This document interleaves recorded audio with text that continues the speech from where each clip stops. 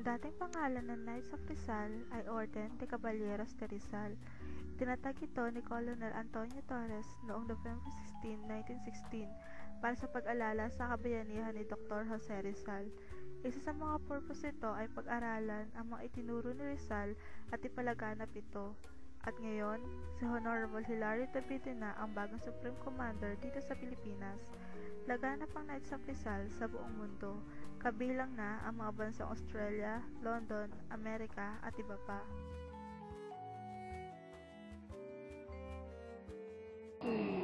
Isang relasyon tugtog nag-ano tungkol sa buhay ni Rizal. Totoo po bang Knights of Rizal, isa po siya Rizalista? O hindi naman? Rizalista, hindi Rizalista kasi kulto na ano na yun. Okay. Kaya ano yun na, sa amin din yun na lugar.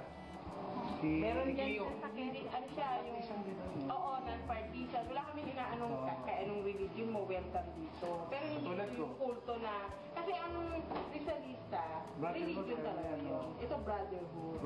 Pero ito lang ang organization na chartered ng Congress. So ano po yung aim o purpose mo? Yun nga, yung propagate yung teachings and ideas ni Rizal sa mga bata. Kasi kung baga sa ngayon kasi nakakalimutan ng mga bata, tanong yung mga bata. Kailan pinanganak si Rizal as national hero, pero hindi nila alam kung ano yung mga nagawa ni Rizal. Bakit siya naging gano'n?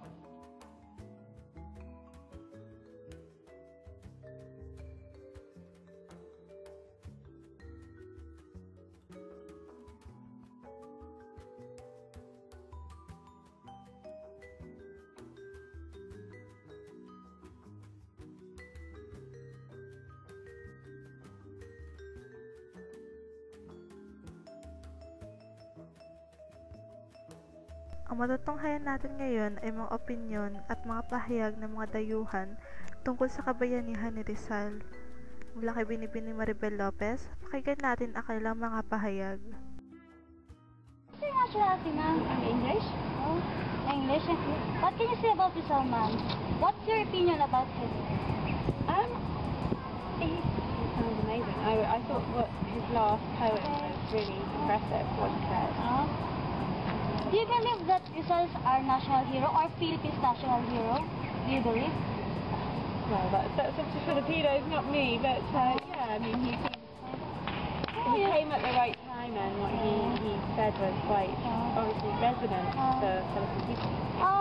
Another question, ma'am. What can you say about the thing you've seen inside? Is it wonderful? What's your opinion? Inside the museum? Yes, inside the museum. Yeah, I was really impressed actually. I thought the photographs, the paintings were lovely. It was quite, the cell was very moving. Also, ma'am, what drives you here?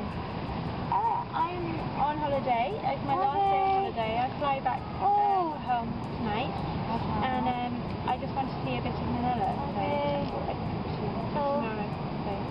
How do you find our country, ma'am? Is it embarrassing or what? Or disgusting? No, it's not. It's really nice. I like it. I really like thank you, ma'am. People are very friendly. Okay. Yeah, Thank you, ma'am. nice. But I think I've been on the beaches and it's nice to come to Manila for a bit of sense of the culture. You don't really get that at the beach. You just get hot sun. Do you believe us that we are hospitable? Or Yes. Oh, thank you. Definitely. So, thank you, ma'am. Do you know Rizal? I've read about it. What can you say about his death? His death and martyrdom? Well, it was a tragedy. He died very young. Okay. Very smart man. Died for his country, and that's a very good thing. Sir, based from what you have seen inside, what is your impression? My impression of Rizal? Yeah, about those things. Well, I think it's very nice to keep things historical things that you have here. Yeah. Do you consider Sir Rizal as our national hero or Philippines national hero? Do you consider him? Rizal? Yeah. Well, Filipinos consider him their national hero, so that's what's important. Okay. If you're gonna compare Rizal to your national hero, what can you say about that? What is your opinion about that? Or what can you say about that? I'm sorry, can you ask that question again?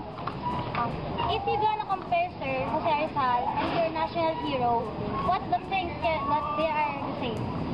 I think it was very, very similar. I mean, you know, he died for his convictions, you know, as a lot of famous Americans. And, of course, during the war with the Spanish, that was the same time as the Spanish-American War, so that's how, you know, Philippines became part of the American colony at that time. That's all, sir. Okay. Sir, thank you po. God bless.